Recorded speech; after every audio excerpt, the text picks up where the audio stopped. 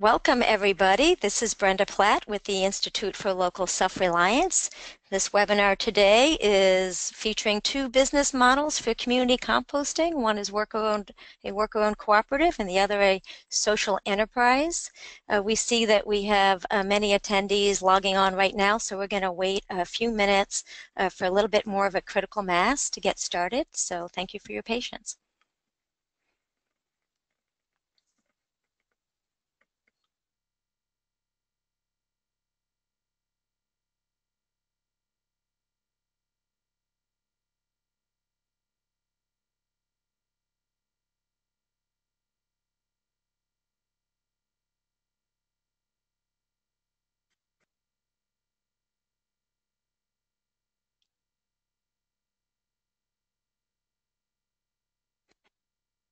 Again, welcome to the webinar today. This is a webinar on two business models for community composting. My name is Brenda Platt. I'll be facilitating the webinar today. We're going to get started in just another minute or two. We're going to give a few more people to log on and be able to participate. So thank you for your patience.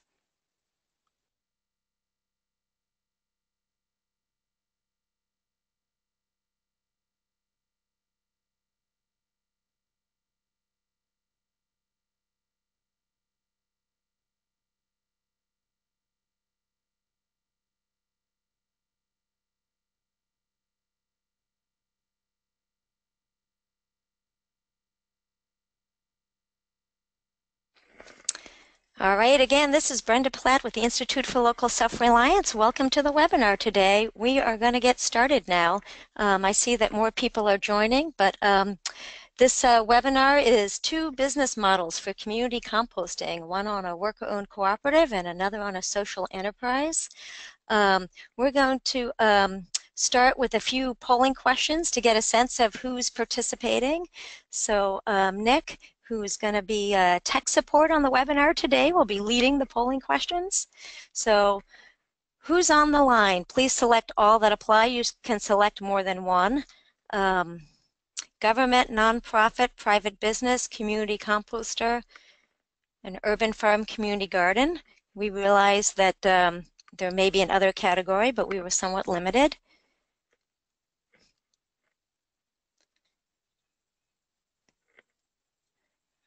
All right, can you show the results, Nick? All right, nonprofit, 48%, 1/5 government, community composters, good, almost half, and 1/5 urban farm community gardens. Well, welcome everybody. All right, Nick, next question. So, from where are you in the country? Sorry if you don't feel represented. Again, we were limited to 5 polling questions, so we tried to cover the U.S. and then if anybody is international. So pick the closest to you.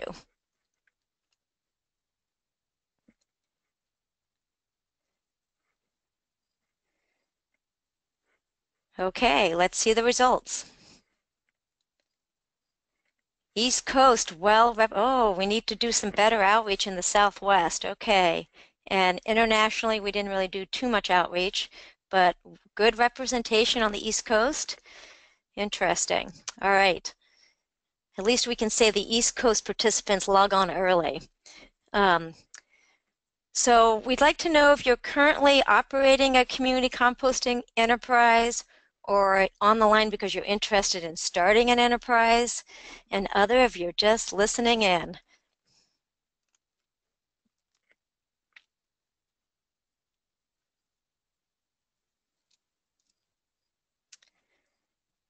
Okay, let's see the results.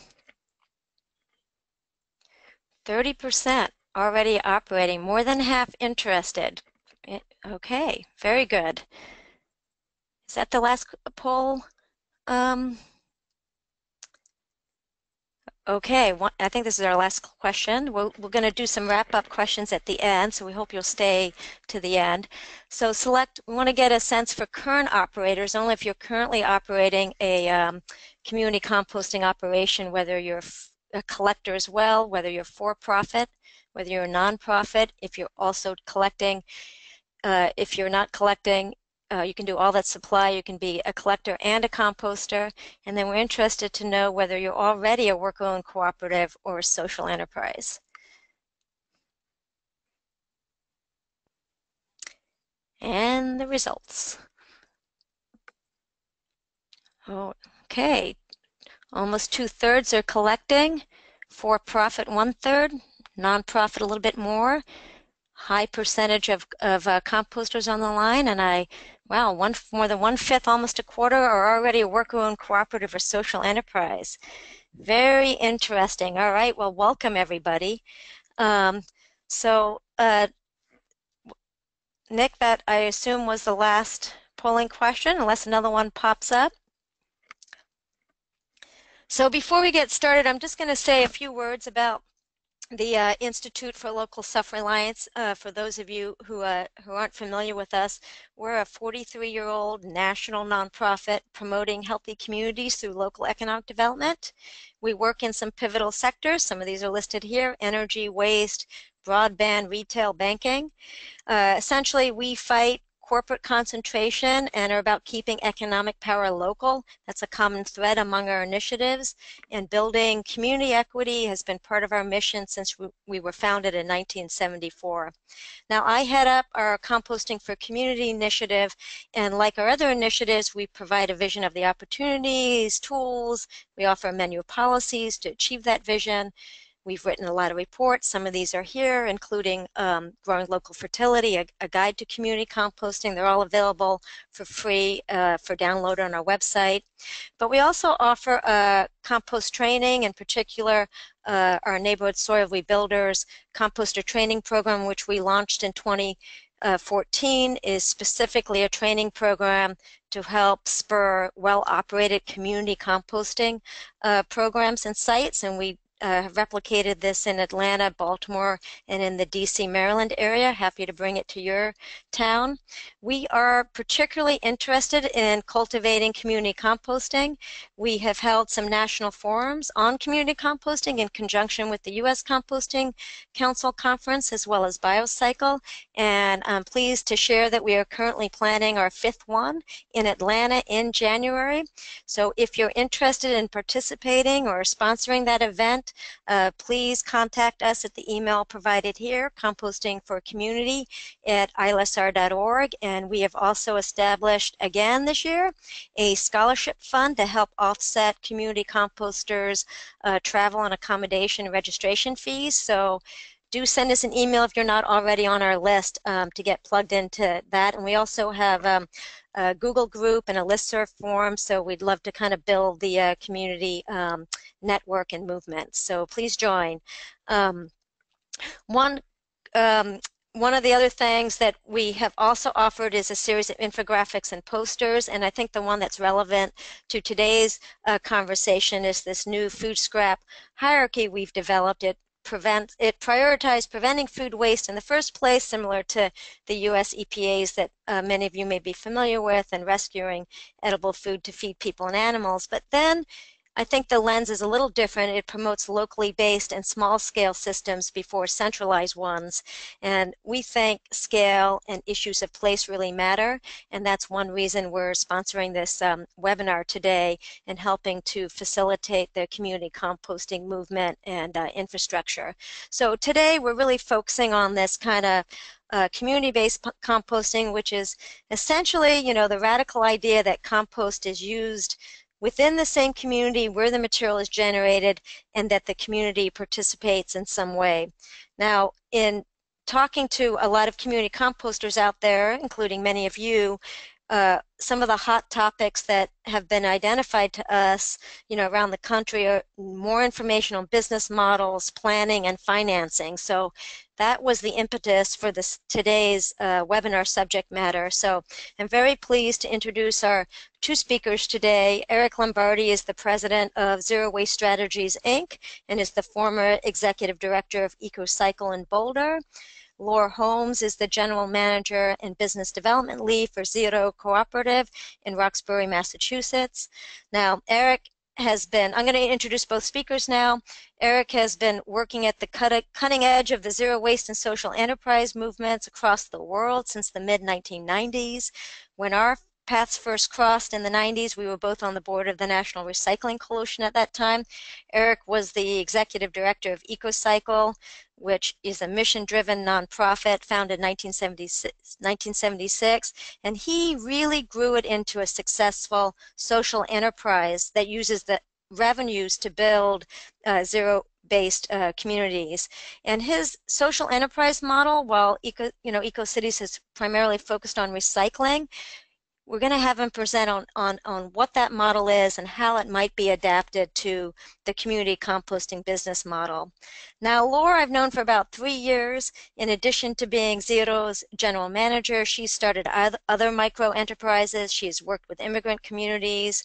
In less than her first year with Zero, she helped raise over $350,000 via a crowdsourced funding campaign to launch its worker-owned food scrap collection enterprise in 2012. So today we're going to hear about those two models, the worker-owned cooperative from Zero and the social enterprise from Eric at EcoCycle, and why a startup might choose to structure in these ways, and hopefully they'll cover some tips on how to get started.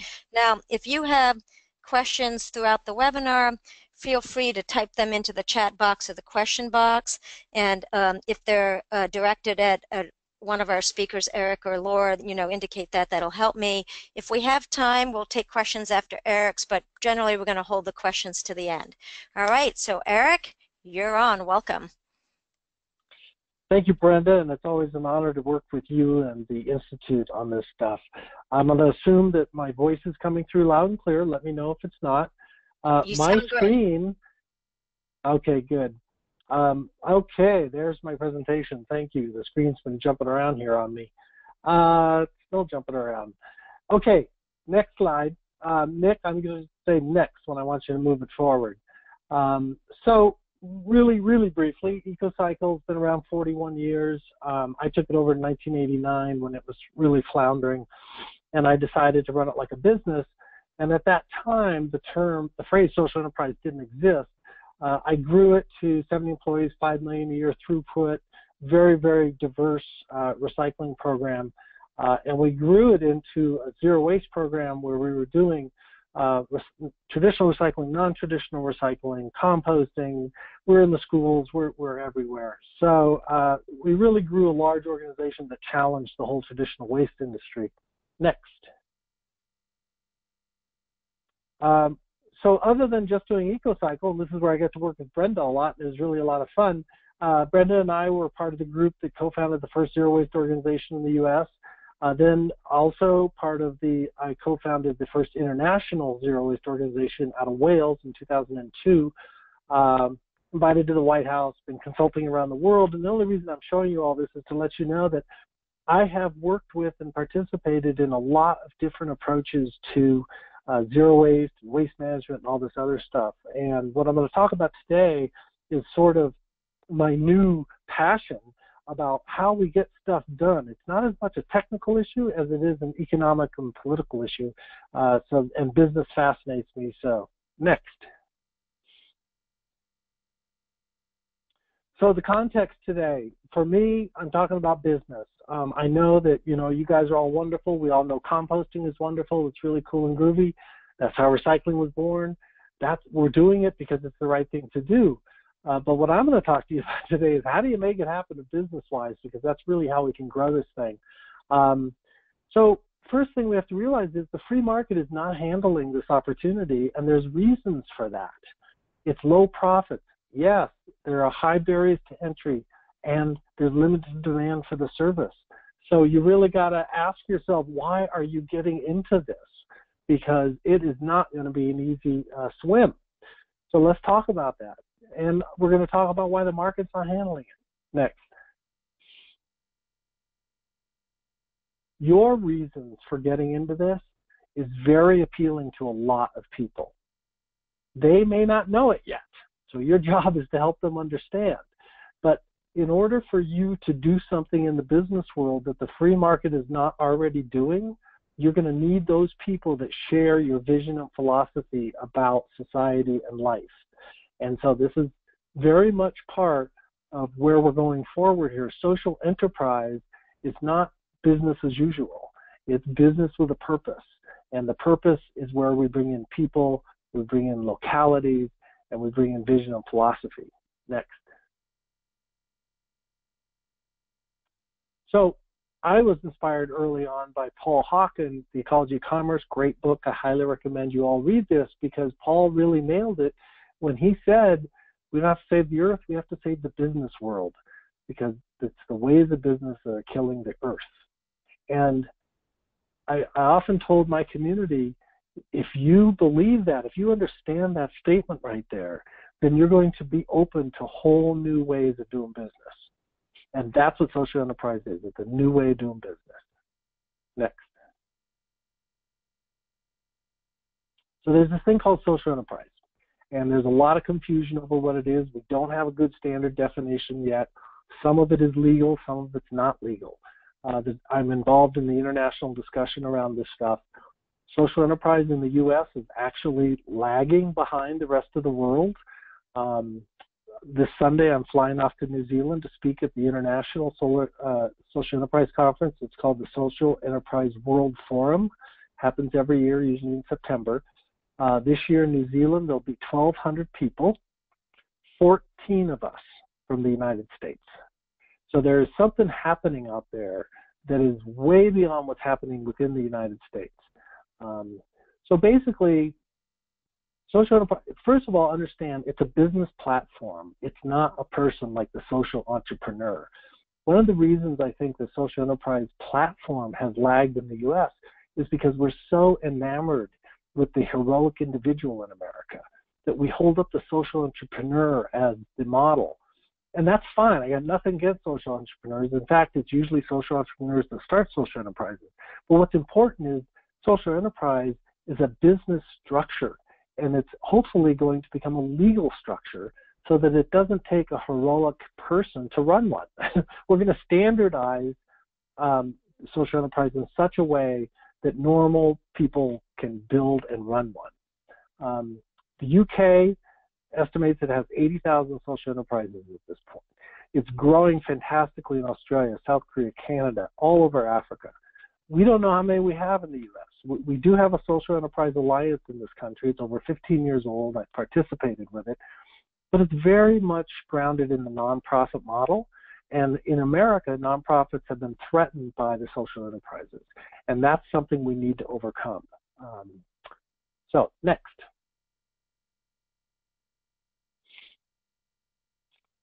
So it is growing to the extent, like I said, the UK is leading on this, especially Scotland. But this is pretty profound what the UK Department of International Development did. They're going to end their traditional aid program to India because they're finding out that social enterprise is so much more powerful than just charity, than just handing out money. And there's really, and that's starting to happen all over Africa as well. And Scotland sees such potential in this. They're going for 20% of their GNP by 2025. And the Royal Bank of Scotland, the biggest bank in Scotland, is totally financing the social enterprise economy in Scotland because they get it. It's deal flow as far as the bank is concerned. And finally, Bill Gates Foundation created a fund. First, it was $100 million to invest in social enterprises through this program called Program-Related Investments, which I can talk about more in a minute. But he has upped it to $1 billion now. He really believes that rather than just handing money out to people, they want to invest in these ongoing concerns, and that the social enterprise business model is long-lasting and self-supporting. Next. So I mentioned the Royal Bank of Scotland. This is what the CEO said when I was at the first World Social Enterprise Forum in Scotland. And it really, really made sense that the key line here is that we've got major social and environmental problems that the government can't fix, the market won't fix, and charity is a Band-Aid. And basically what that CEO said was, we need a new way forward, and it's called social enterprise. Next. So here's the British Council's definition of social enterprise. It's a business that trades to tackle social problems, improve communities, people's life chances, I like that one a lot, or the environment. They make money from selling goods and services, and they reinvest their profits back into the business or the local community. So it's business with a purpose. It's a double bottom line. Instead of a single bottom line of pursuing profit, social enterprises pursue a purpose, and they're expected to make profit to support it. Next. You can think of it this way, because a lot of people have a hard time putting their heads around it. The traditional enterprise, they exist single bottom line. Social enterprise has two, and that's the difference. And the key difference is, why was the enterprise created? Was it created to make money, or was it created to make compost, or recycle, or fulfill some social environmental mission? What's the reason that the entity was created? Next. Now, I've been talking about this stuff for a long time, and I teach at business schools, and in America, everybody wants the free market to solve our problems. And so the last 15 years, we've seen a whole lot of talk around conscious capitalism, new capitalism, green capitalism, sustainable capitalism. You can try to twist capitalism any way you want. Next.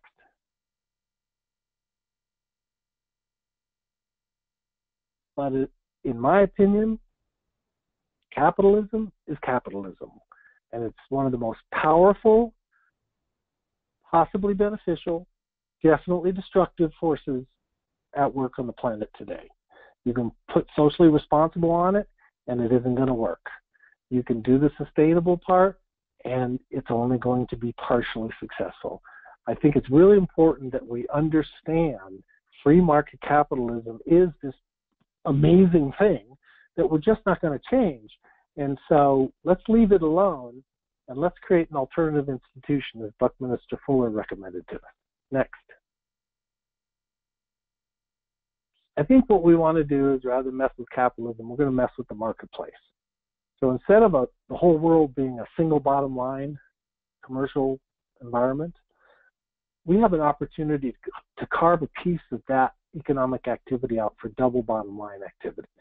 And that's our goal, is that we think that there's a way to do business that the purpose of doing that business is, community composting. It's recycling. It's clean water. It's education, job training. It's all these social needs or environmental needs. That's the purpose for having the activity. And at the same time, profit can be made to support that activity. So we're talking about carving a piece of the market out for a new way of doing business. And this is pretty revolutionary. And a lot of people push against this and say, no, you can't mess with it that way. Capitalism is capitalism and business is business. But we're standing up saying, no, we can mess with it. We can actually do business for a purpose and not primarily for profit. And so how are we going to carve a piece of the market out? Next. We're going to get people to understand, primarily, traditionally, there's three ways things get done in the world: government, business, or nonprofits. Those are kind of the three major sectors that make anything happen in your community. What we're saying is we're giving birth to a fourth sector, and it's a hybrid sector. It's a sector that's taking pieces of business, partnering with government, and the charity mission part of the nonprofits. It's bringing that all together in one organization. And in all these different hybrid models, worker-owned cooperatives is part of the hybrid, part of the fourth sector. And we're in a very creative process at this point, creating the fourth sector. Next. Some of it's starting to get legalized, and I think that's really important because if you're not legal, if you don't have boundaries, if you really don't define who you are, and you basically are anything, if you're everything, you're nothing. And so we're in the process right now of legalizing ourselves. The UK has made social enterprises a legal entity called the CIC. The US has one called the L3C, the Low Profit Limited Liability Company. Canada has the C3, Community Contribution Company, but this is we're very much at the beginning right now of where this thing is going to go. But I think it's important we get legal, and I'll show you in a minute how come it's important that we tighten it up. Next. So how are we going to grow? How are we going to get a piece of the market out? Well, in the UK, they did something very significant in 2013. They passed a law that all government RFPs and contracting for services has got to ask for social, economic, and environmental benefit in any proposal from the private sector. And you get points for what your social value is. So now all of a sudden, people who want to do good in the world, you're going to get points over the company that only has one bottom line. They call it value for money. This is a big concept. And what's really exciting is it encourages the government staff basically to talk to their local market providers to design better services, not just cheaper, but better services for the government, for the tax dollars. The Social Value Act, you know, they're struggling in England because this is a big revolution. How much money the government spends over there is huge. And in the United States, the federal government is the largest purchaser of goods and services in our economy. So if we were to get something like this in the U.S., it would be a huge opportunity for social enterprise and people like us to grow. Next. So how to grow it in the U.S. Now I'm going to get specific really quickly for Community Composting Project. The L3C combined with a PRI fulfill an expanded definition of vital community service. Let me explain all of that. Next. So the L3C it's a LLC. It's a limited liability company, which I'm not going to go into deeply, but you need to understand that LLC is a very creative way to form a business because you have members, and each member can buy in at a different level. I can be a member and put in $1. Another member can put in $1 million, and as long as the group agrees, you know, you can create the club you want, the business club you want. And the extra L here is low profit. The company is set up to fulfill, just to pursue low profits. And it's created to fulfill a social and environmental purpose. And basically, you can incorporate you can create this kind of company in 8 states at this point. And the latest survey, there's 1,500 of L3Cs in the USA. And what's important here is if you form an L3C, then your incorporation of the LLC legal entity states your purpose for being in a legal way. Next. Program-related investments. It's an interesting thing in the United States where the IRS requires all foundations to spend at least 5% of their money every year. Right now, that's about $30 billion. And what's neat about PRIs is that a foundation can give you $1 million loan or $1 million investment, and it counts towards their 5%, even though they're going to get that $1 million back in the future. So this has been around for over 20 years.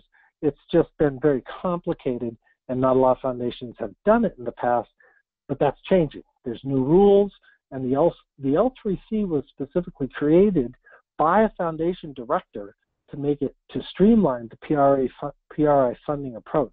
So I think you end up with a private sector business, the L3C, able to access foundation money, private sector money, or private sector accessing foundation money, and the IRS approves it. This is a huge opportunity. Next. And then vital community service, like here in Boulder, well, look at your electric system in your town. Basically, we have community utility monopolies. They're guaranteed a profit as long as they provide safe, secure, reliable electric service. This has been going on for 100 years. And I think when it comes to community composting, when it comes to recycling and zero waste programs, I think we need to expand our concepts now for vital community services to include climate safe. And as soon as we do that, then we have sort of a justification for the government getting involved in private sector double bottom line activities. Let me give you an example. Next. So this is a community composting facility, theoretical. Every town needs one. We'll say it costs $1 million maybe more or less. So the idea is your group has all the expertise and the vision and the technical know-how, and you just need money. So 60% of that $1 million comes from the PRI. That's a zero interest loan from the foundation or investment from the foundation. And then the next level of investment can come from your philanthropic local rich people. It's called slow money. They'll take a 4% return, and your last 20% is market competitive at 8%. So all of a sudden you have an ability to raise money that you never had ability to raise before. But it's important that you want to make sure that the voting structure of the LLC retains with you. You maintain 51% of voting structure when you create your company, and these people get votes, but they get less votes. And one of the key ideas here is that government contribution is not financial. The government steps in to give you land and facilities and also create supply and demand for the compost. And what's nice about this is when you start getting government money, you start really opening up a nest of problems. But this government often has land and facilities, and they can pass regulations about supply and demand for compost. So here's a whole package for how you can go forward with a social enterprise, getting different funding sources, partnering with the government in a way that the government's not going to be problematic for you. And you maintain control as the mission-driven group that you are to pursue community composting. You always have the power. So this sort of package has an opportunity to move forward. Next. So wrapping it up, there's lots of opportunities to build a zero-waste world using this approach. But I want to just warn you about this government involvement, which I just talked about, the professionalization of the public servant. You know, I just did a Google search recently on this, and I got one hit. I challenge anybody to ever search Google and get one hit. The one hit was Africa. They want to professionalize public servants in Africa, of course. But for us, the problem is that the United States public servants are not experts in business. They're not experts in compost. And when they start giving you money, they start stepping in, they start overstepping their appropriate role and telling you how to behave, how to do your business, or how to do your composting. And instead of being a support, they're actually a barrier. This is a huge issue. I could run a whole half-an-hour seminar just on this topic, but I just want to warn you. And that's why I'm encouraging you. If you can grow or establish your project without taking money from the government, but you still want to partner with them so that they pass regulations and give you land and facilities, I think that's the way to go forward. Next. So here are some more information sources. The Social Enterprise World Forum happens every year around the world. I highly recommend people pay attention to next year, next September in Scotland, Edinburgh, Scotland. And then we've got Community Enterprises Scotland, U.S. Social Enterprise. Intersector Partners is a consulting firm here in Colorado. They're specialists in L3Cs. I would contact them if you're interested in setting an L3C up to do your project. Or email me directly, and we can discuss, how the social enterprise approach could work for you. And I think that's it. All right, great, Eric. Thank you so much. I already have numerous questions myself, but we're going to hold questions till the end. And Laura, unmute yourself and get ready to speak. And for those who joined after I already introduced Laura, Laura is the general manager for Zero, which is a worker-owned cooperative, community composting cooperative in the Roxbury, Boston area. So she is going to share with us the worker-owned cooperative business model and how that's working for Zero. So Laura, welcome. Hey, thank you, Brenda. Thanks, everybody, for taking time on your day. Can you hear me okay? Yes, you sound great. Great, cool. And thank you to everybody at the Institute for hosting this webinar today. It sounds like there's a lot of really experienced, knowledgeable folks out there already, and I'm sure I could learn a ton from you. I look forward to more and more conversations like this. It's exciting to listen to you also, Eric, and hear that more and more, I think, there are incubators of a variety of kinds, but sharing this vision that we've got to throw out a lot of stuff, I would say, including capitalism. But in the meantime, we've got to figure out how to develop what some people call a transition economy, what some people call a new economy, what we often call around here a solidarity economy. And I think we're also going from Eric to me, we're also going to take this a little bit from the macro to the micro practice here on the ground in Roxbury, low-income community of color in Boston. In 2012, a couple dozen workers started talking to each other. They were also activists. About half of them were involved with a local immigrant workers center. About the other half of them were involved in an African-American-led Boston Workers Alliance, which had primarily built a lot of progress around CORI reform, criminal record reform, to try and help people who had been locked in the criminal justice system from being locked out of job opportunities. And so these folks started talking to each other, and they started talking about their own economies. It turned out that as a lot of them Latino immigrants and African Americans who hadn't always had venues for conversations like this across their cultures, many cultures, started understanding that they had a lot in common, that they had been on the losing end of both capitalism and kind of progressive schemes and nonprofit economies, which I know in Boston, the nonprofit sector is strong and does a lot of great things in the community, but as an employer, hasn't had the greatest track record as an industry for improving income inequality or wealth building, or even shifting who's making decisions at the tops of organizations and businesses. So these guys, in their talking, decided that they wanted to start their own business, create their own jobs. It was in the Obama years, and folks remember Van Jones talking about green collar jobs, and my colleagues were very interested in this idea and didn't see anybody else doing it, so they said, well, we'll do it ourselves, and very quickly decided that they wanted to be a worker-owned cooperative. Worker ownership was going to be really important to them. You want to go to the next slide, Nick? This is some quotes from a long employee manual that has been written along with bylaws and articles of incorporation by the worker owners. That couple dozen and came down to 10. They met together for about a year.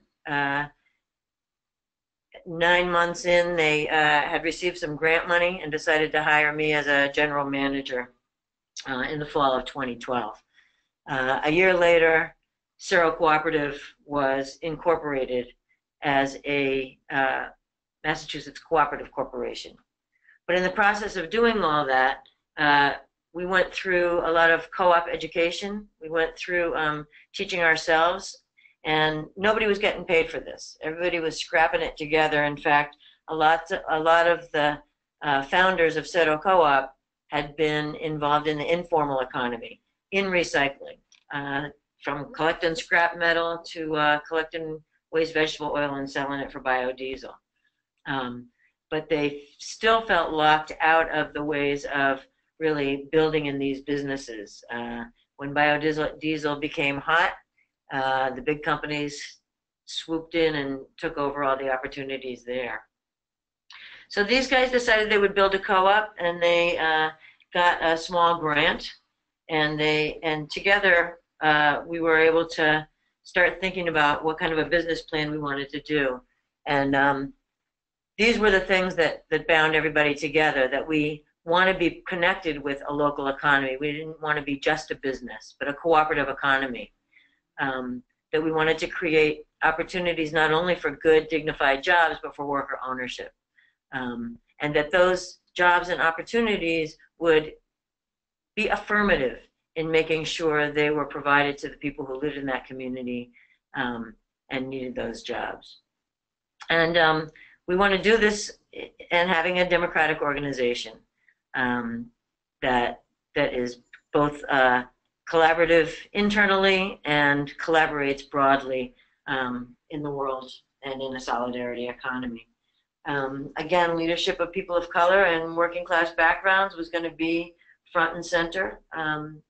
That we think that the way to tear down a white supremacist dominated country is going to be to put the people of color at the forefront. And so a lot of us white folks are also involved in this endeavor, and we feel really good about that as well. Next slide, please. Here's sort of another way of envisioning this circular economy that we're working on building. And this is the basic business concept. I should tell you that we learned shortly after I started working with SETO in 2012, 2013, and we were writing our business plan, we learned that the Massachusetts Department of Environmental Protection was going to institute a waste ban that would require businesses of a certain size or producers, whether they're businesses or institutions, of a certain amount of compostable material would be required to divert and appropriately dispose of that material. What equals composting and appropriate is further to be defined, and I could talk more about that if you want, if anybody wants to hear about it. In any case, we thought of composting right away.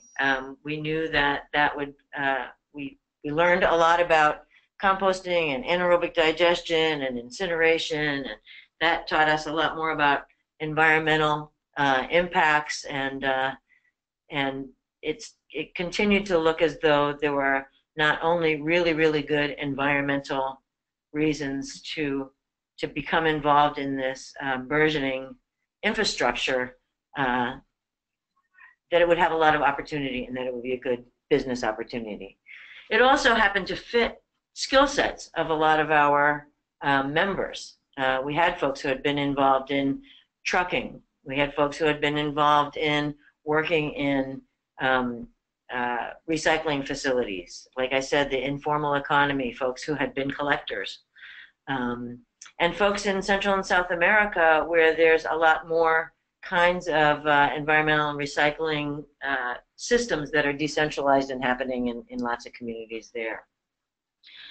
So we quickly landed on this idea of starting a hauling business, and we would provide services to these entities, these restaurants, grocery stores, hospitals, any place there's a cafeteria.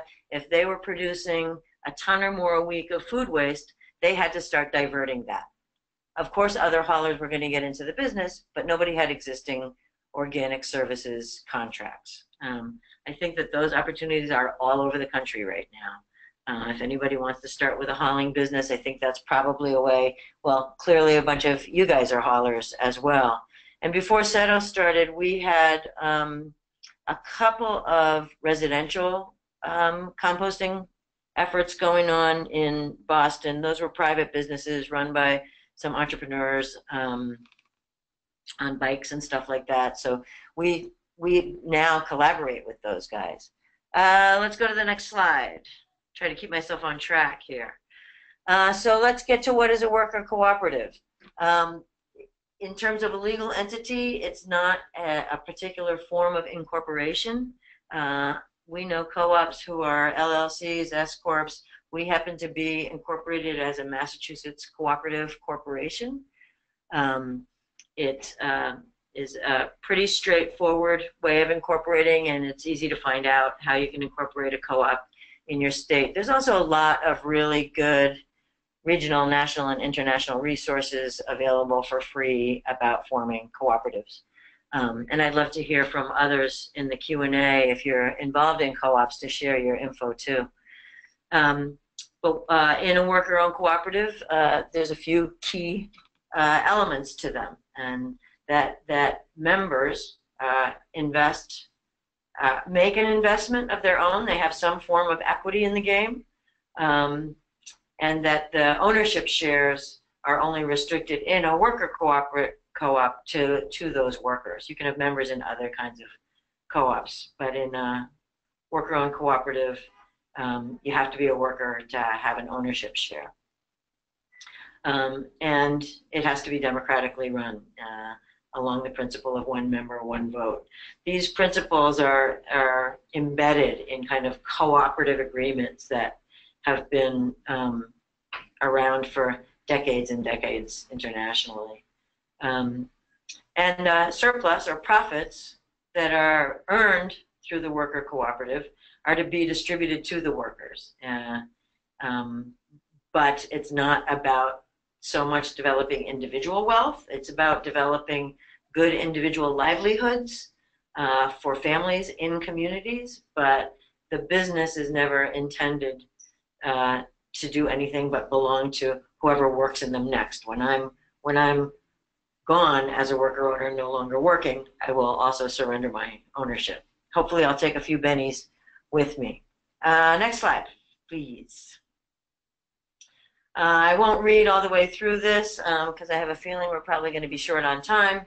But we have a board of directors. Our board of directors, according to our bylaws, must be dominated by workers, although we have a couple other community members, including a couple of the folks who were founders of the co-op but did not, for their own reasons, become worker owners, at least not so far.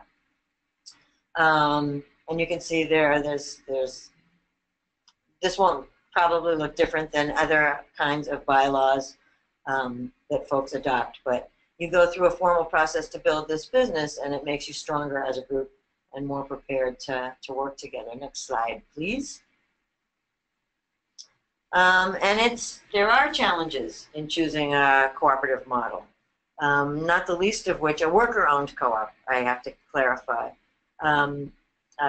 Not least of which is financing, particularly for, we're all low-income people. So our investment was all in sweat equity, thousands and thousands of hours of sweat equity. Doesn't generally impress a banker in a traditional institution, particularly when you convince them that you have a great idea and you have a great business plan and it's real tight and solid and the opportunity's there and everything lines up. But guess what? You're not going to offer any ownership. So venture capitalists are out. Like I said, it's an unfamiliar, the worker-owned cooperative is a less familiar model for traditional lenders, even if you can qualify yourselves as credit worthy or whatever. It's difficult. Yeah, a lot of times you have to do a lot of education around being a worker co-op if you're talking to traditional lenders. And if what you're doing is a startup and you don't have a business track record, that's clearly an additional challenge. Many cooperatives are created as a buyout or a chosen transition from some other form of business into a co-op. It's a really great idea. If anybody's considering that, I would consider that the easiest way.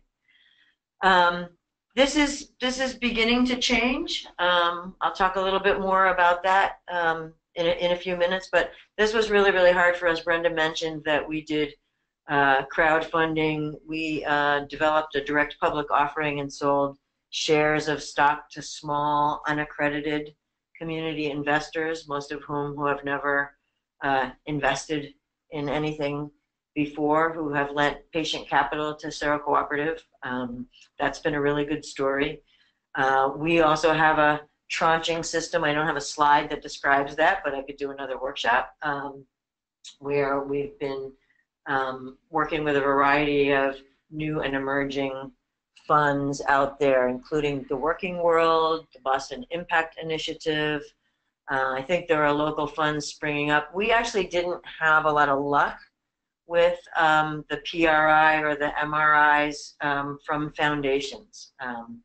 After a nonprofit got the original grant that did help us pre-startup, don't want to look a gift horse, but They gave that funding to a nonprofit who passed it through to us. We didn't have luck because we still looked pretty risky, and we still do look pretty risky. But there's some we have raised $350,000 in the DPO and crowdfunding. We raised another $375,000 in new economy style loans that, again, I could talk more about if anybody's interested, ask a question about it. And we are doing another round of financing now and have some other creative things coming along for that. So I'm learning a lot about finance. And it's very challenging in a co-op model in different ways. Another challenge is management. You know, you have to be very disciplined to think about accountability, to think about group process. It's probably true in any organization or business to be effective, but if you don't have a hierarchy, you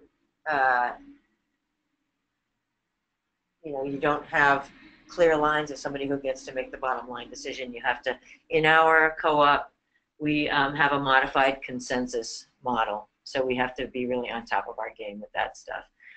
There's all kinds of learning curves in terms of learning to manage your own, run your own business. Some of us had certain amounts of experience. All of us are doing things that are new for us, as well as bringing gifts and skills to the table.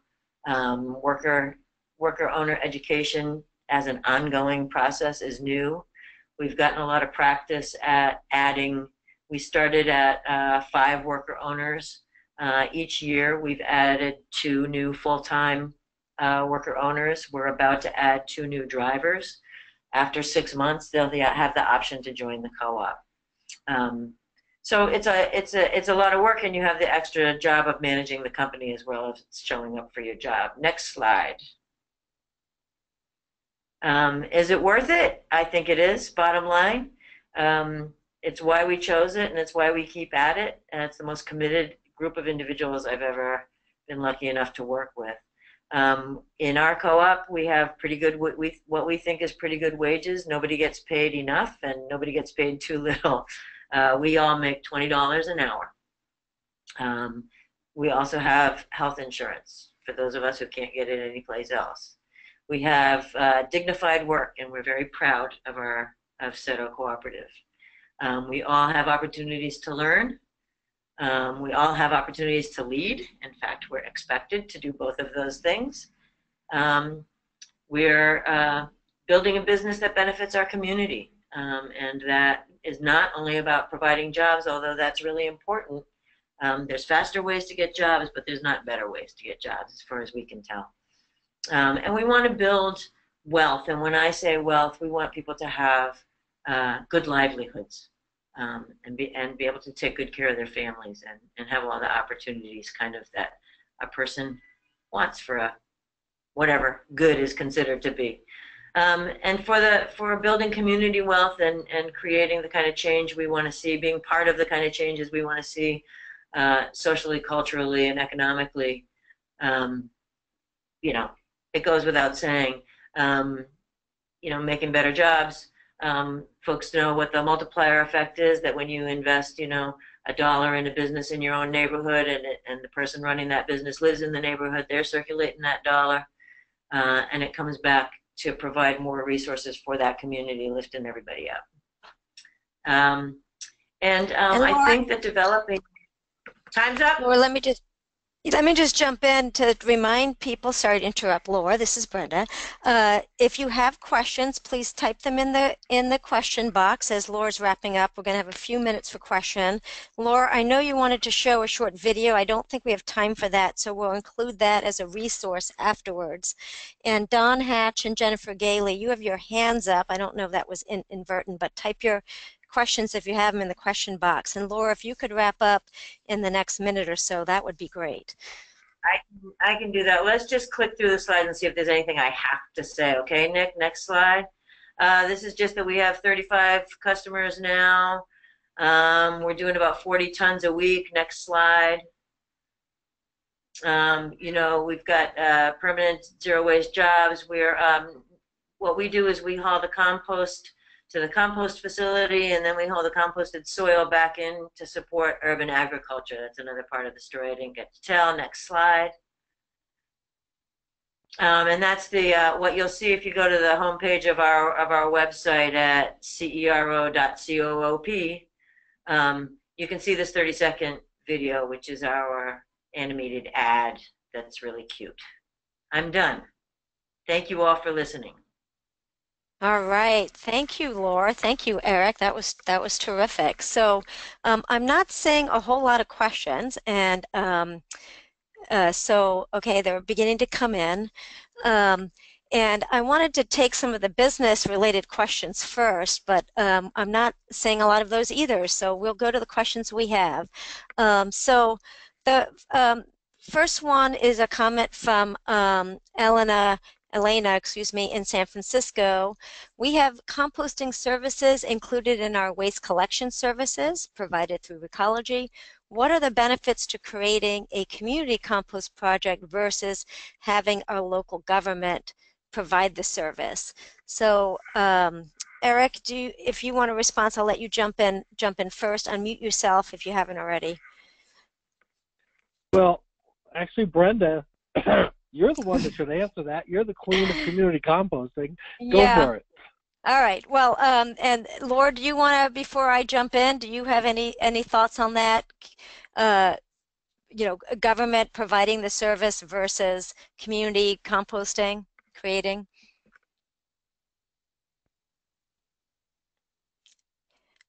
I don't know, Laura, if you muted yourself. Well, I'll jump in. At the beginning of this, way by introduction, I shared with everyone the Institute's new food waste hierarchy, which we call Hierarchy to Reduce Food Waste and Grow Community. And in there, we kind of laid out, you know, reduce food, rescue, home composting, community scale, then more mid-scale, and then kind of more centralized. So I do think that there's what's really going to be healthy for any community is a diverse and distributed infrastructure. And, you know, I think one of the questions actually that I had for Eric is this point, Eric, that you emphasized, you know, towards the end of your talk about that the role of government is, you know, really in kind of providing facilities and land and maybe setting the framework or policies and institutions and not actually, you know, funding it. And you know, that could be quite a interesting conversation to have. I mean, we're working in some communities where, you know, the local Department of Public Works, you know, are the city agencies that tend to have, you know, multi-million-dollar budgets to collect trash, and we'd like to see some of that money diverted to supporting community scale operations.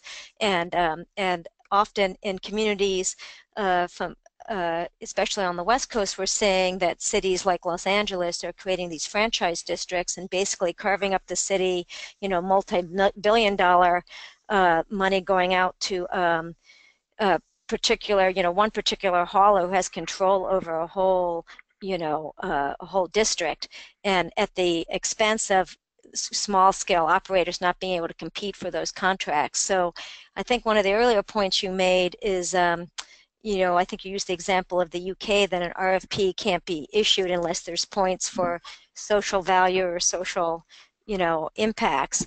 Would be an interesting one to explore, like what is the role, if government has so much money and they're spending it on trash collection anyway, why wouldn't some of that money, why wouldn't the community composting sector want to get a piece of that pie and government divert some of their money towards community composting? Why is it just facilities and policies?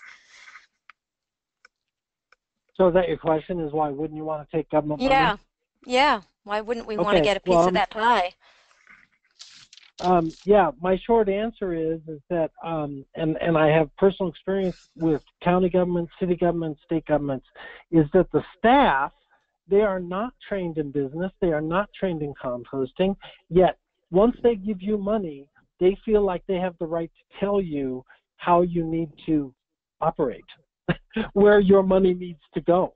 And all of a sudden, the creativeness, the innovativeness, everything that a small business brings to the equation, which is what a social enterprise is, or a worker-owned co-op, you're innovative, you're light on your feet, you're cost-effective, you're focused on your mission. These are all things the government is not. And so if there's some way you can get the money out of the government without them also having the power to tell you how to operate, then I'd say take the money.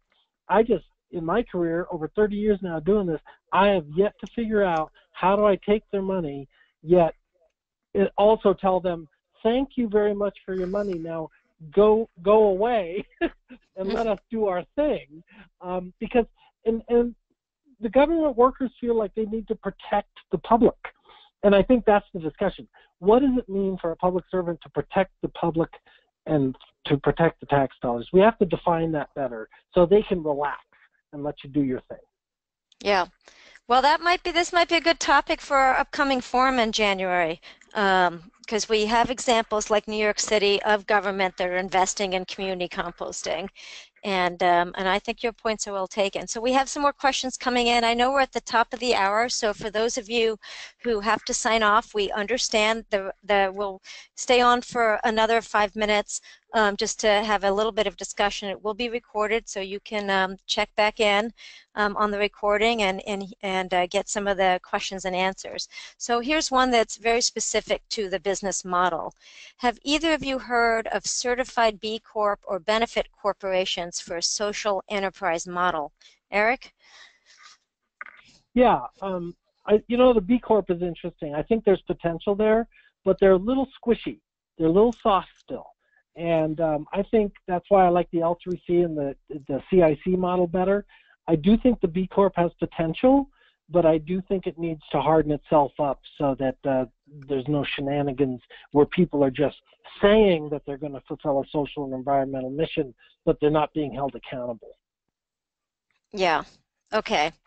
Another question, I think this one's for you, Laura. What is your pricing structure for hauling? Suggestions for no state local policy incentivizing food scrap diversion and low tipping fees? So that's not. Let's answer the first question first. What is your pricing structure for hauling? Is that something you can share? Well, it's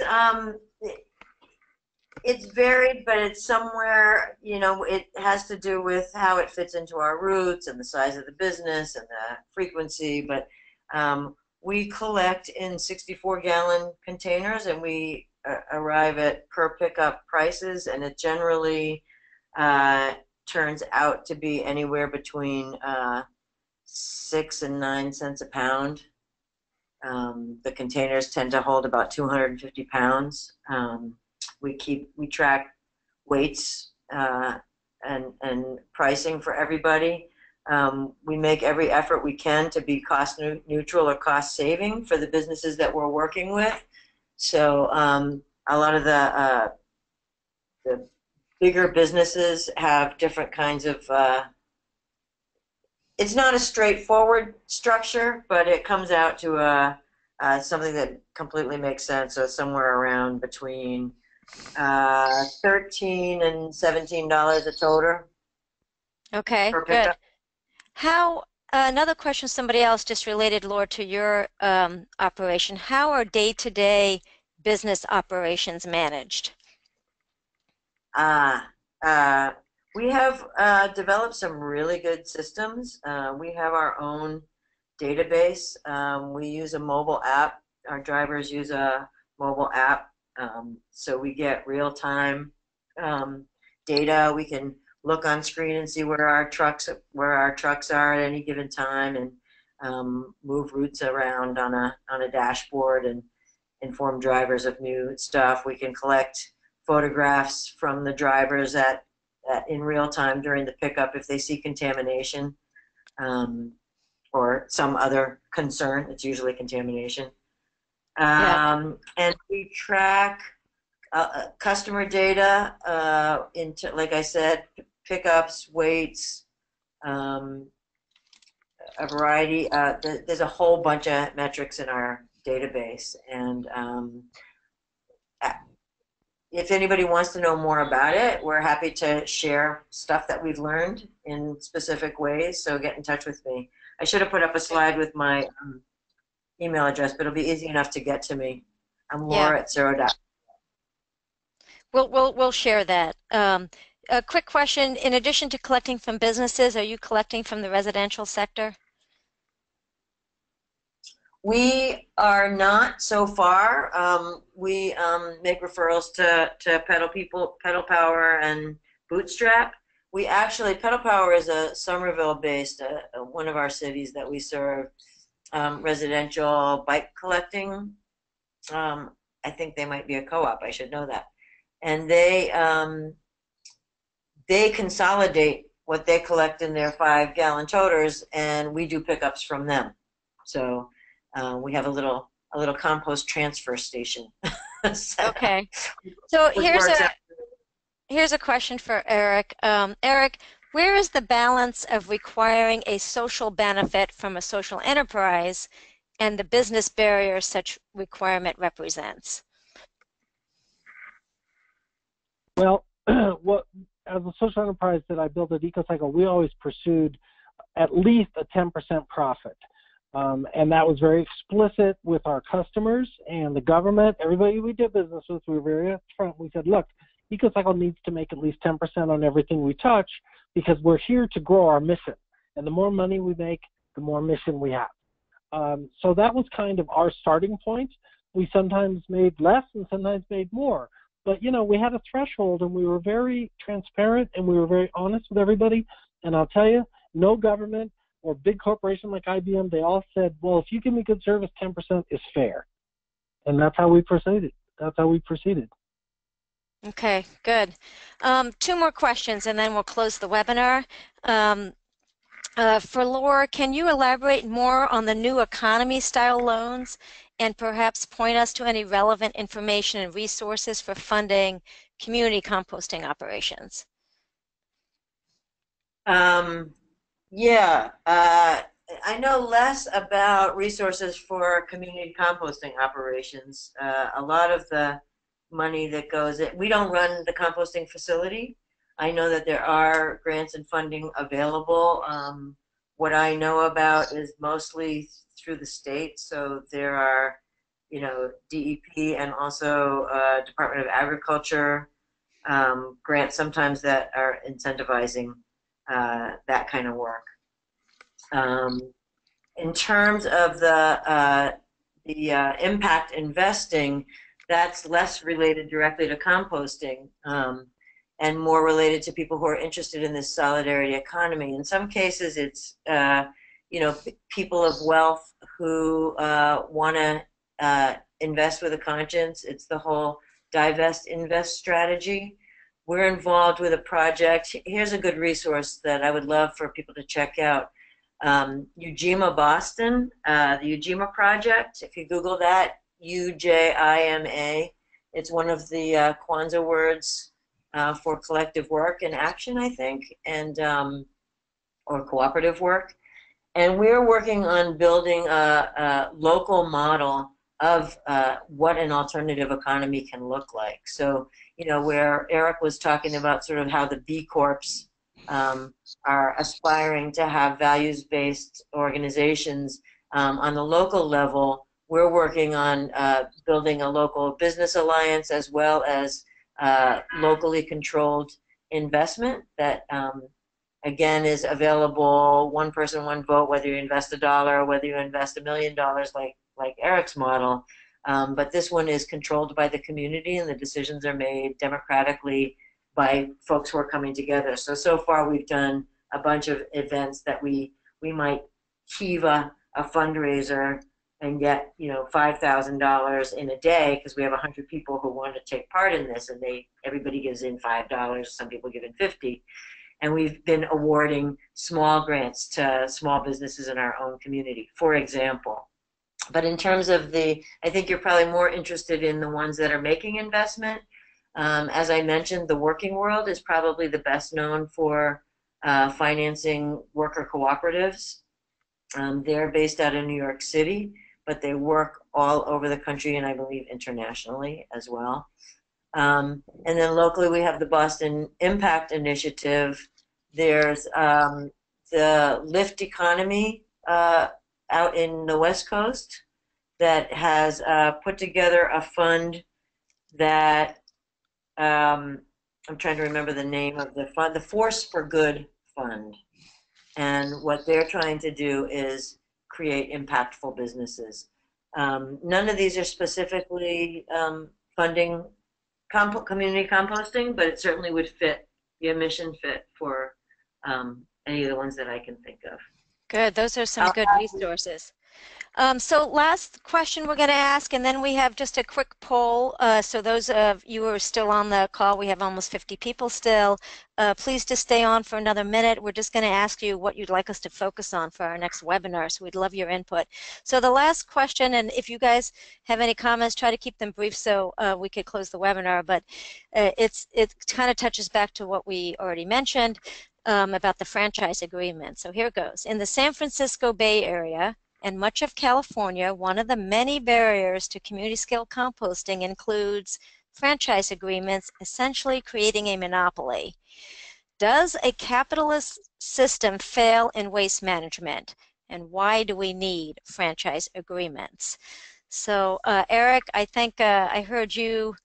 You talked about capitalist systems. Laura, you didn't seem to have a problem. We throw out capitalism. So, does the capitalist system fail in waste management? Any brief comments? Wow, I've been struggling with that for my whole career. When we're talking about a franchise, the franchise system in California, that is, essentially that's how government spends their money, how they organize the spending of their money to get service back. So that's what we're really talking about here. It's not capitalism. It's how does government spend the public dollars. So let's remember, too, California is probably the leading landfill diversion state in the country. So they're doing something right. I think the franchise approach by government to spending tax dollars has a place. But I also think that it's not one size fits all. And it's government officials love it because it centralizes their power. And that's where we have an issue. That's where we, small, local economy people like the ones that are here on this call, I think that's where we can run into problems with the scale issue. So that's why I'm so interested, and I recommend watch how the UK is changing their government spending pattern through the Social Value Act, because it's very possible then that a smaller private social enterprise can come in and offer more value for money than a franchise approach. But we're going to have to work at it, because the franchise approach is a very cost-effective way for government to spend money, and that's what we're up against. Yeah, good. So unless, Laura, you're biting at the bit to add to that, I think we'll just move into our closing poll. So, sounds good. Okay, so Eric, thank you for answering that thorny question. Nick, you want to just put up the last poll? Thank you all for those of you still on the call. So we'd first like to, we have a few questions. I think there's just 2 or 3. After this webinar, how inclined are you to explore one of these business models? And the results are, okay, pretty high. So for the 46 people, we have 46 still on the call. I don't know if you all participate. That's a high interest. Thank you. All right, and then next polling question. What should our next community composting webinar topic be? And by the way, again, you can, if you don't see a topic here, we were limited. You can certainly email us at composting, the number 4, community@ilsr.org, and let us know. So going once, twice, results.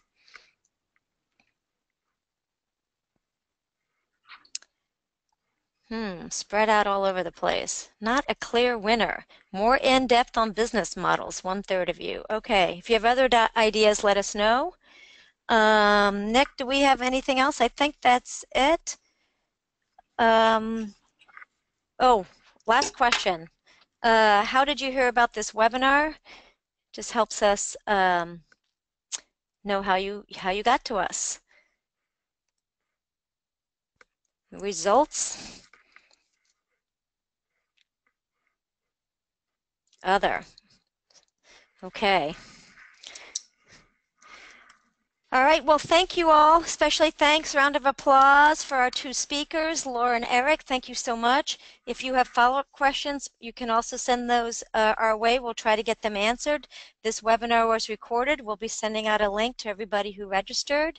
And we look forward to hearing from everybody. As a reminder, for those who joined late, we are organizing our Cultivating Community Composting Forum in Atlanta in January and a full-day workshop. So if you're interested in learning more about that, email us again at compostingforcommunity@ilsr.org. And we have a scholarship fund available to help cover costs for people to get there and registration accommodations. So we are looking forward to hearing from everybody. So thank you to my staff and thank you presenters, and everybody have a good rest of your day. Thanks, Brenda.